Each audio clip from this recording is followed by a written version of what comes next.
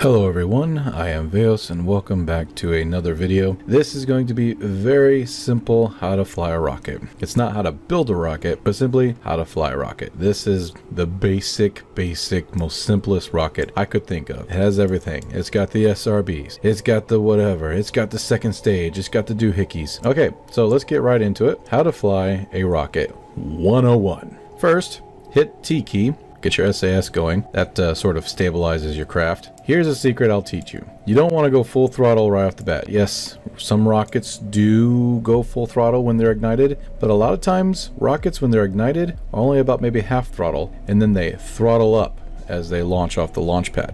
I can think of several reasons why this is the case. Maybe because you don't want to, it's like starting up your car engine with your foot on the gas pedal to the floor. Maybe not a great idea. So I'm going to put it on about 1/3 power. That's fine. Now I know that some people, when they want to launch the rocket, they use the WASD keys. They literally finger the WASD keys so hard that, whoa, that could be taken out of context. They hit these buttons so many times that you're losing fuel every time you're doing a course correction. Yes, it's fun. So you know what? Play the game you want to play. Play the game how you want to play it. It is your game. You go ahead and you just get on it. You do what you want, damn it. But if you're looking for some efficiency when it comes to fuel, there are two ways of doing this. In real life, rockets do something called a gravity turn, which means the nose slowly, gently gets pointed down from gravity, pulling on the rocket. This doesn't waste any fuel. There's no whole lot of course correction going on. It's just a natural slope over kind of thing. You know, I'm not a scientist, so I don't know the technical term for it, but anyway. So what we're going to do is a simple gravity turn. Now this rocket's extremely light, so we're going to have to initiate our gravity turn very early in Kerbal Space Program. Some of you may be asking why this orange tank connected to the bottom of this thing. Well, that's because if you want to throttle up slowly before you engage the solid boosters and disengage the clamps, you don't want it to use up your fuel, right? So you grab the fuel from here. For big rockets, it's really nice. Big rockets. Anyway, I used to do it a lot in Solar Nations, but I'm getting off track here. All right, so finally, after my yapping, I can go ahead and show you how to launch a simple rocket. Okay, gravity turn. Now there's two ways of gravity turn. I forgot to mention that. One way is to figure out the exact moment and when you start your gravity turn, and it works every time.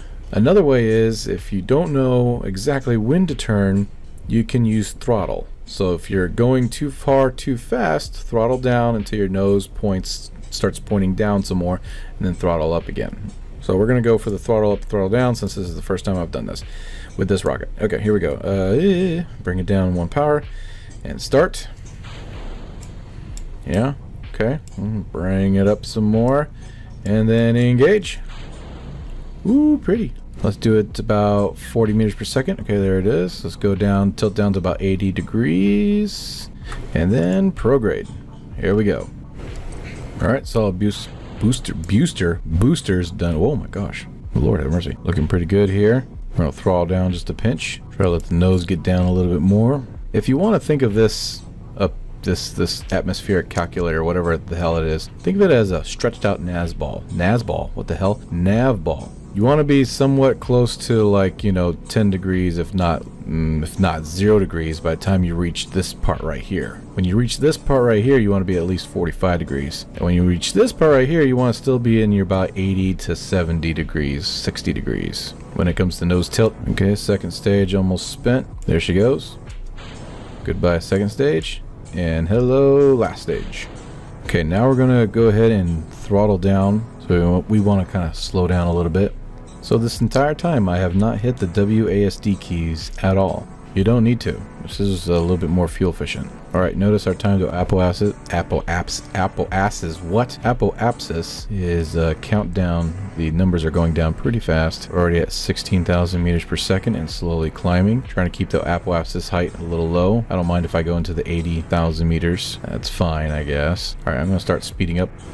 Oh, bring it back down. Our time to apoapsis kind of went up there, so let's bring it back down. If I was to throttle up all the way, it grows, so let's go back. Throttle down. Try to get as close to 0 as you possibly can when it comes to your time to apoapsis. If you don't have Kerbal Engineering or in KerbalEngineer, is it? Ah, son of a gun, I forgot. You can always go to your map mode and do this. I used to do that a lot back in the day. Okay, it looks like our periapsis height is climbing drastically now. Throttle down, throttle down, throttle down, and boom, we're actually in orbit right now.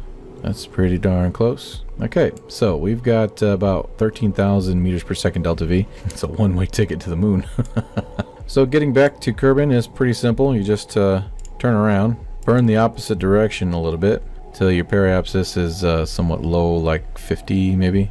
55 is fine. Okay, then you just happily detach. There she goes. And let's speed up time.